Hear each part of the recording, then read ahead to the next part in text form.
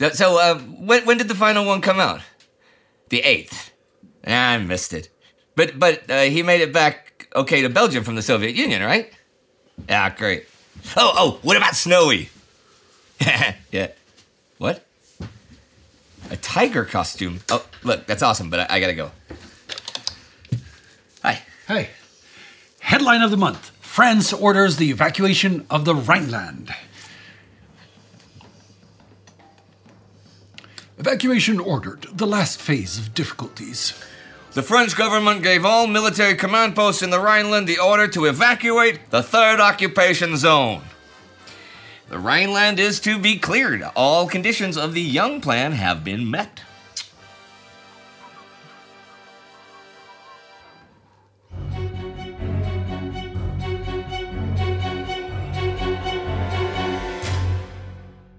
I'm Indy Neidell. I'm Spartacus Olsson. This is The Rise of Hitler. Welcome back to the Weimar Wire, bringing you all of May's most momentous mayhem and madcap memories. But first, let's briefly recap April. Chancellor Brüning and his new government overcame multiple votes of no confidence, but managed to stay in the driver's seat. The DNVP, the Conservative National People's Party, were battered and bruised with a potential internal split on the horizon. The Reich Protection Law was used for the first time, targeting both Nazis and communists. The Communist Reich Youth Day brought chaos and violence to Leipzig. Now back to May. France leaving the Rhineland, huh? Wow, that's big news.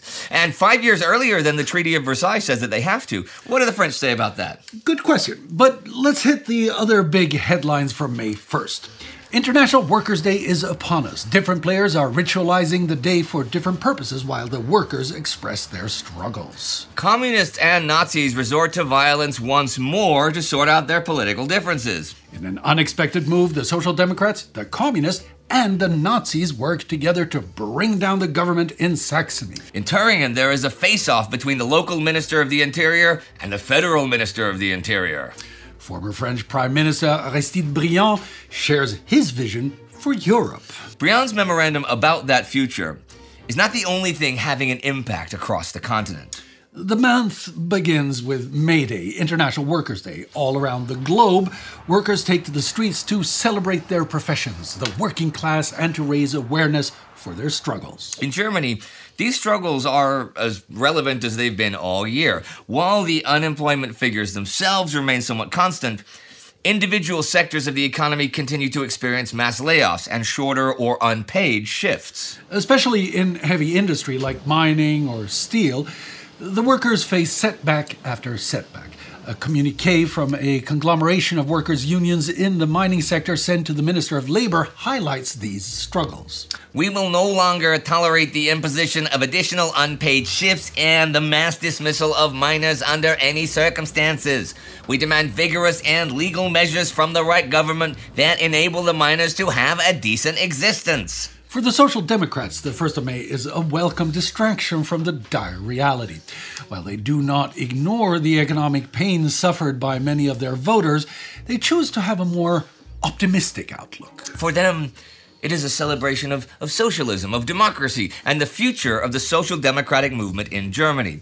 A speech from SPD politician Peter Glassmann, a member of the Reichstag, illustrates the mood. When I overlook this square today, I am reminded of one of the greatest Germans, Johann Wolfgang von Goethe, who wrote in Faust, "Such a crowd I'd like to see standing with free people on free ground. Whoever sees this picture of our Berlin demonstrations knows and feels that despite all the bluster, social democracy has the future on its side." Thousands of Social Democrat Party members and their supporters assemble in all major cities throughout Germany. Their protests are peaceful and orderly, for the most part, something that cannot be said for the other group that claims the 1st of May as its own. The Communists believe that the Social Democrats have no business celebrating the 1st of May since they have betrayed the cause. Mockery of the socialism that they have desecrated, betrayed, and exchanged for the paid lay service of the bourgeoisie. The German proletariat does not march under the black, red, gold banners of class treason, nor in the ranks of social fascism. While this feeling of betrayal is mostly general, it is also connected to last year's events on the same day, the Blood May as it is now known. The Social Democrats were in power then, and the Berlin police chief was also a member of the SPD. In those demonstrations, the police were quite brutal in response to the protesters, which led to the communist protesters answering in kind. The police then used deadly force. Max Gemeinhardt, a member of the SPD and the Reichsbanner, was shot because he did not comply quickly enough with an order to close his window. By the end of the day, the police had armored cars with machine guns in the streets to quell the unrest, and many civilians lay dead on the streets of Berlin. The communists know exactly who to blame for last year's disaster. Do they think they can so quickly make us forget the bloodshed of May 1929 so quickly? The victims of last year's Bloody May were still unavenged. And they proclaim their message. The Communist Party is the party of May Day. With its leadership and slogans, the masses of workers are leading the political mass struggle and revolutionary mass demonstration on this World Day of the Proletariat. Fortunately, last year's events do not repeat themselves, and there are no bloodbaths in the cities of Germany. But the left is not the only political faction which uses the beginning of May to send some message of intent to its followers and rivals. The Nazis on the evening of May 2nd hold a huge rally in the Sportpalast in Berlin, with their leader Adolf Hitler speaking in person. In the National Socialist movement, the will of the people to renew themselves is embodied, so the immense sacrifices of recent decades were not in vain. German thought and racial consciousness must be realized. Neither proletarians nor bourgeois should become political institutions. German nationality must be defended with utmost fanaticism. Fighting for parliamentarianism is fighting for stupidity. In contrast, National Socialism unites Germany's elite, ensuring ultimate victory. As you can see, the parties have very different visions for Germany's future.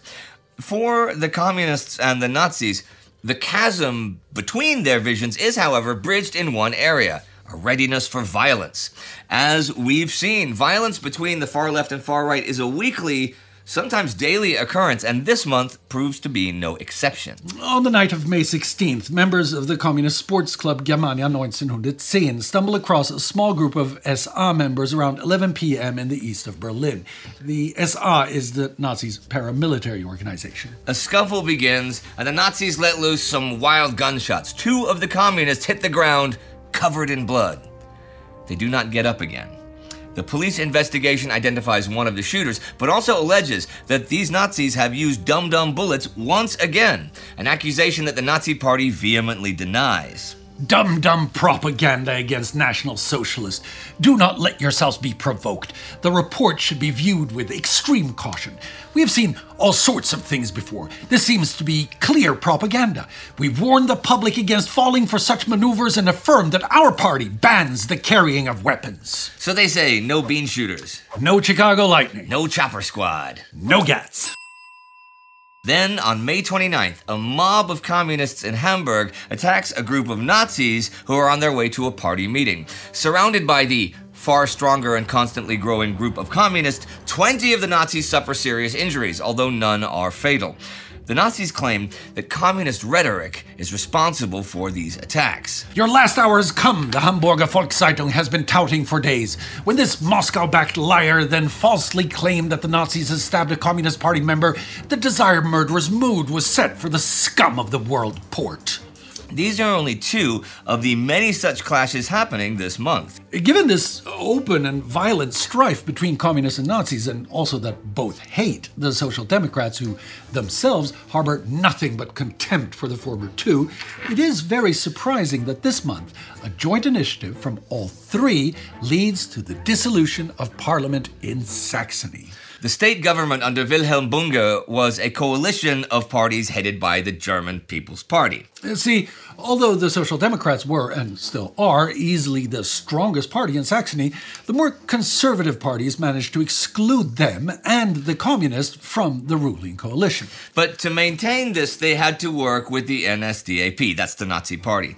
At the beginning of May, this proves to be their downfall when the Nazis feel betrayed by their partners. We pushed for the formation of an anti-Marxist committee that would rid the Saxon administration of Marxist influences. But Mr. Bunga thought it best to bypass our conditions as much as possible, and as a true young patriot, he supported the Young Plan.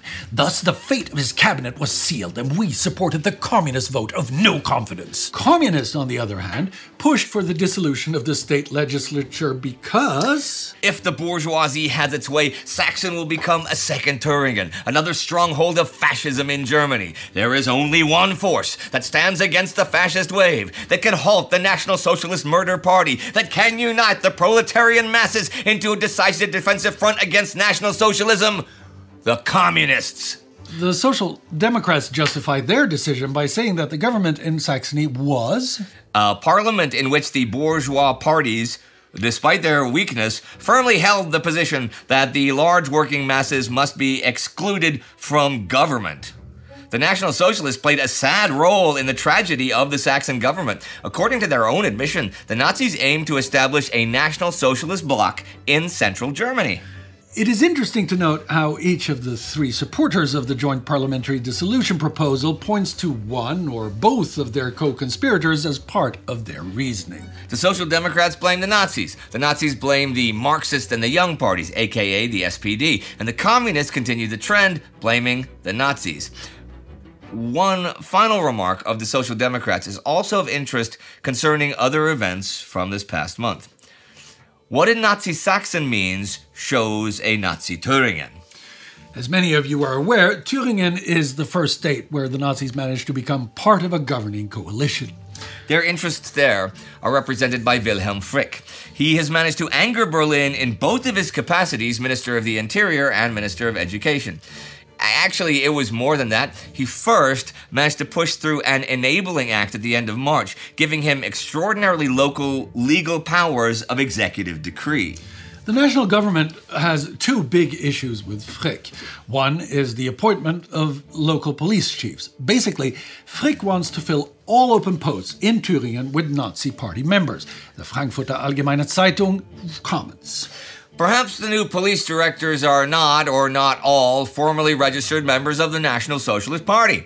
But there can be practically no doubt that Mr. Frick will have chosen only those men who are politically compliant with him. Berlin's problem with this is that Nazi police chiefs would violate the apolitical character of the Schutzpolizei, protection police, under the Constitution. If Frick doesn't comply, Berlin is both willing and able to cut federal funding to his state. Well, we'll see if it comes to that. In any case, the Nazis see this as an attack against them, calling the threat from Berlin the Rape of Thuringen, the battle against Berlin unitarism, and the usually dreaded coercive methods of the Berlin Unified Marxists. In any case, this represents a challenge from the united reactionaries of the new Germany, worried about their November glory. Besides the appointment controversy, though, Berlin's other issue with Frick is the adoption of school prayers all across Thuringen. Here are some of the verses. Free us from deceit and betrayal. Make us strong for the liberating act. I believe you punish the country's betrayal and bless the liberating act of the homeland. I know that godlessness and treason tore apart and destroyed our people. Berlin takes issue with these verses because they are aimed against foreign policy, against the Reichsconstitution, and against peace. Besides these concerns, another charge levied against the Nazis is that the prayers are anti-Semitic. In a session of the Thuringen Parliament this month, Frick, when confronted with these accusations, only comments on that last one. It is a monstrous misrepresentation to assert that the prayers are against Jews. They are not hate prayers, but prayers of freedom. But Frick also goes on the offensive. The most vile and disgraceful betrayal of the people in world history is that of 1918, and the most monstrous deception of the people is Marxism in theory and practice. A social democrat then takes the podium and, after outlining the complete German military collapse at the end of the Great War, remarks that this is the most blatant falsehood that has been spoken in the Thuringen Parliament. Vorwärts, the Social Democrat mouthpiece, writes, Frick says my name is Rabbit.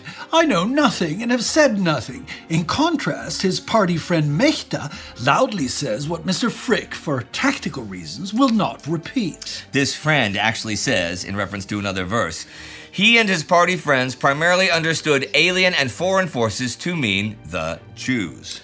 At this time, there is no indication that Frick has any plans to repeal the school prayer directive. While Germany struggles with its federal system, invitations from Paris for an even bigger federal system arrive.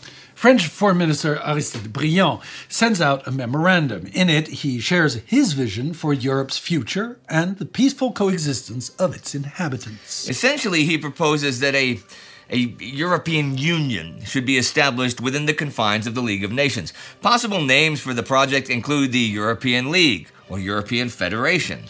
It is to first be of a purely economic nature, minimizing tariffs between European states, and then later to become a political endeavor, binding the same states closer together.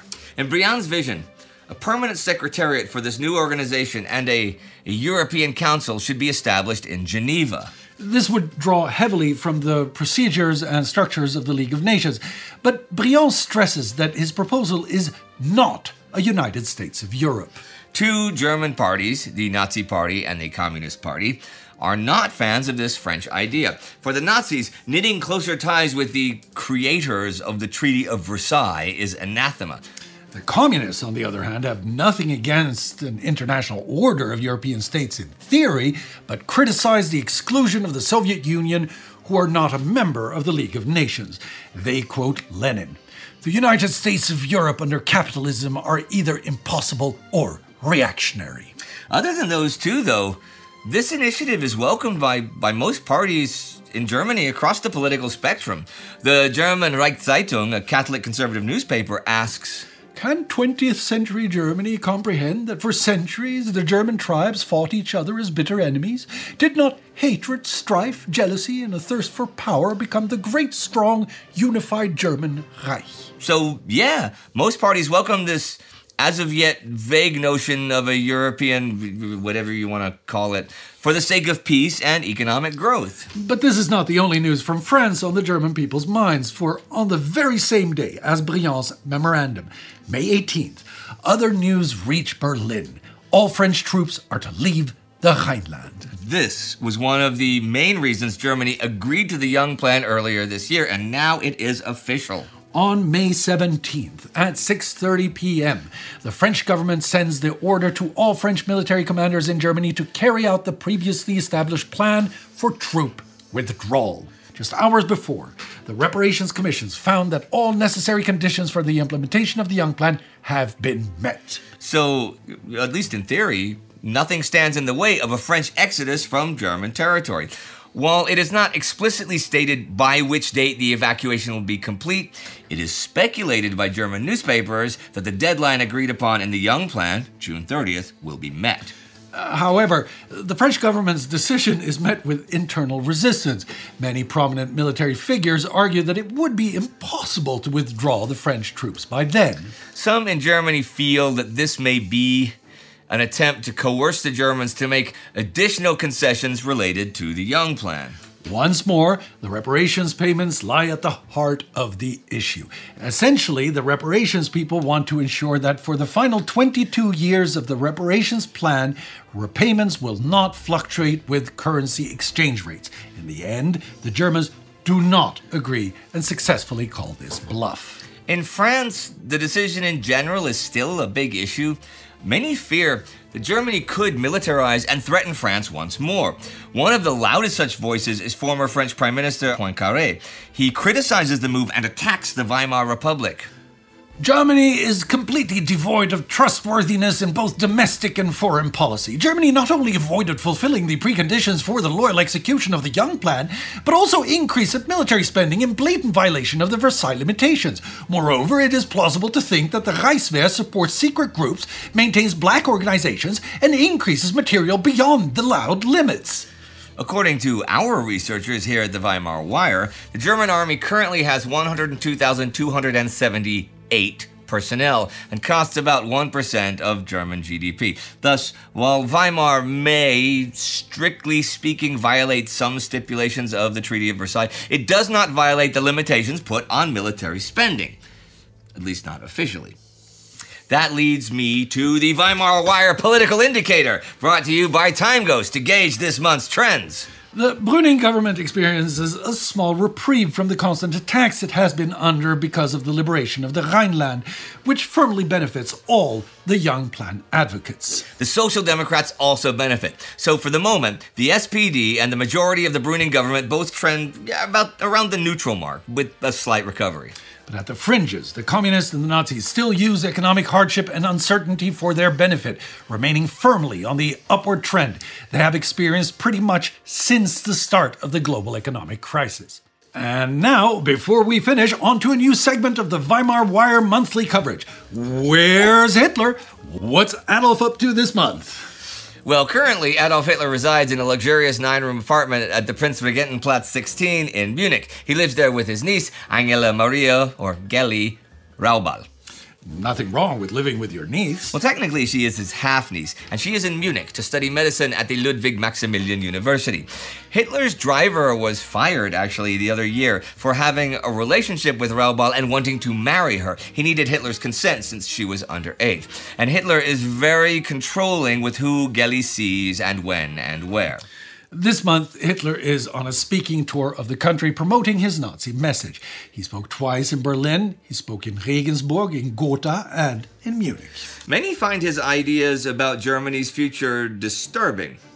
But you know, as in every other month, May gives rise to pressing questions about the future of Germany, both general and specific. Will the economic recession continue? Which of the visions for a future Germany will come to pass? The Social Democratic one, the Communist one, or maybe the National Socialist one? What will happen in Saxony? Who will take control and form the new government? Will Frick have to give in to Berlin on police appointments or school prayers? Or will he stand his ground? Is the idea of a European Union a pipe dream, or could it come to pass? And what will happen after the French troops leave the Rhineland for good? I imagine we'll find out the answers to at least some of those questions when we return at the end of June. To support us getting there, join the Time Ghost Army at timeghost.tv or patreon.com. It's the army that makes all our work possible and keeps our productions running. Until next time, Weimar Wire signing off. Excelsior!